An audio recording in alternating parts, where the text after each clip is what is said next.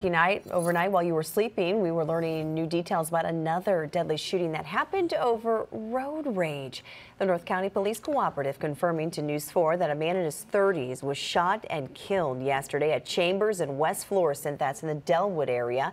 Police tell us that victim was rear-ended by another man, shot and killed after a confrontation between those two drivers.